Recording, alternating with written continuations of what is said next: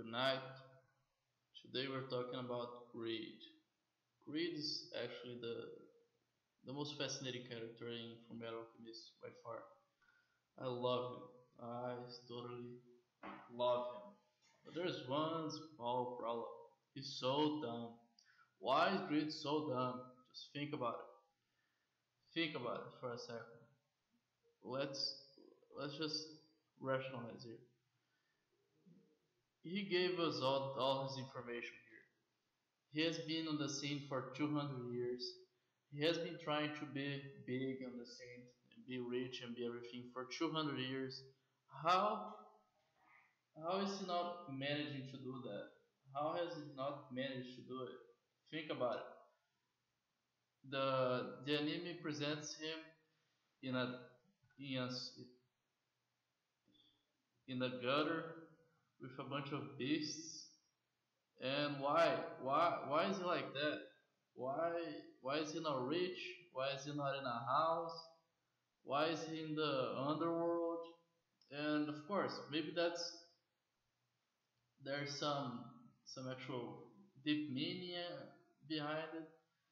But you gotta think about it. On a personal level, how can a guy that is driven, that is greedy, that actually wants to make something happen in the world, has 200 years to do something, to actually make something of the world, and he just doesn't do it. And I think actually he presents the answer in his 13th episode, right when we meet him. Because if you think about it, he really doesn't empathize with people. He really doesn't know what people want. So much so that when Edward finds him, he kidnapped his brother, and immediately Greed just tries to be friends with Edward and tries to talk to him and tries to be buddy buddy. And dude, just think about it. What kind of moron would do something like that? Where the dude literally kidnaps his brother to try to get this eternal life or whatever. Why does he need to live anymore? He's lived for 200 years, made nothing of himself, and he wants more life. Like why? Like what for? I mean, greedy. I mean, yeah. I know. Just don't don't yell at me, okay?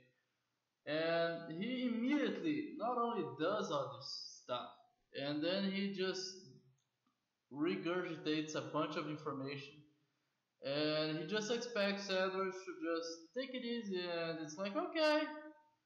And I don't know, it's also he really thinks everybody else is greedy like him. Everybody else just wants money and power for no reason. And he doesn't understand that.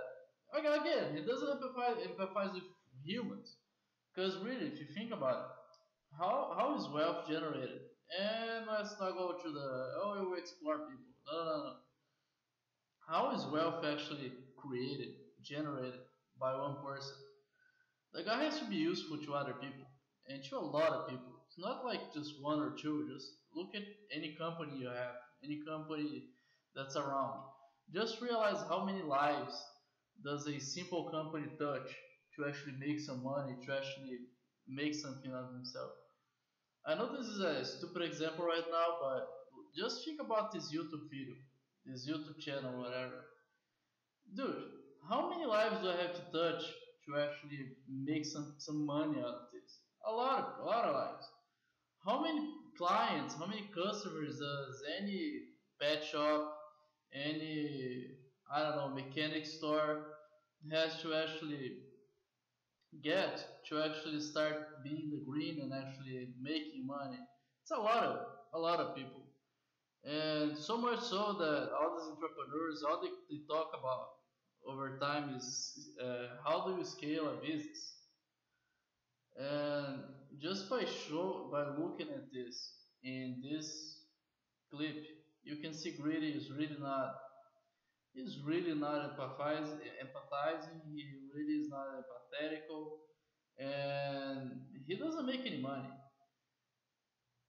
And what does it mean to you, to me? And really, dude, just think about it.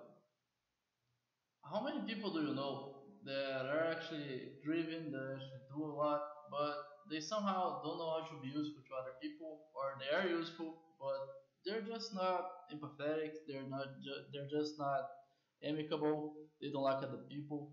And dude, the only way you get money is through relationships, is through other people. So that's something to think about. Through this character, we can actually think about how to make money in the real world. And that's what I'm trying to bring here today, and that's what I'm trying to bring to this channel is getting fictional characters and trying to get other people to see real life examples through the anime, which is pretty cool. And I just got some slides of Edward really getting angry, and there are two little side business that I really like. Let's just say two visual props the creators built that are really cool. One is, if you remember, just some episodes ago, he met with Izumi Curtis, his teacher, and his teacher does exactly this scene like 2 or 3 times. And this small scene that happens in I think it's the 13th episode, the one that I'm showing here, the Beasts of Dublin.